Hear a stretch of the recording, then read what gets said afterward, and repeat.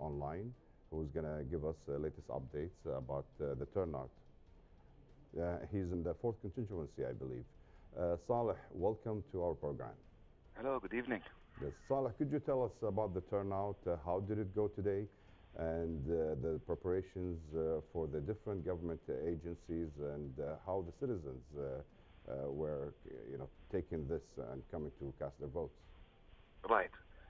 So here in the 4th constituency, many voters have came until.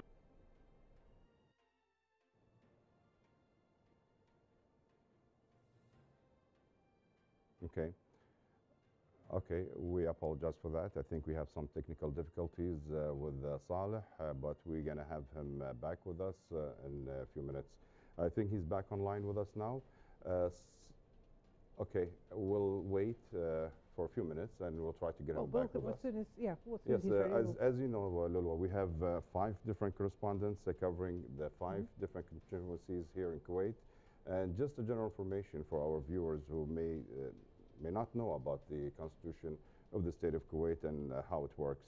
Now, in the state of Kuwait, we have 5 different constituencies, and a total number of 50 MPs will be running for seats there, and each constituency has 10 who can win, seats in the National Assembly. I believe we have Saleh ALObaidi with us. He's back with us now. Saleh, we apologize that you got cut off. Could you please tell us again how was the turnout today in your constituency? So in the 4th constituency, there was a great turnout.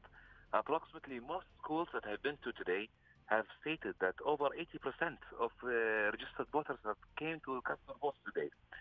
And so far, the organization of the facilities are exceptional, as the Ministry of Interior have managed the flow of the voters into the premises and out, especially earlier on train. There was no delays at all with any of the schools in this constituency.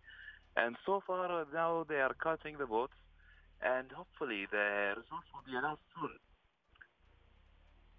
And in your constituency, I think we have more than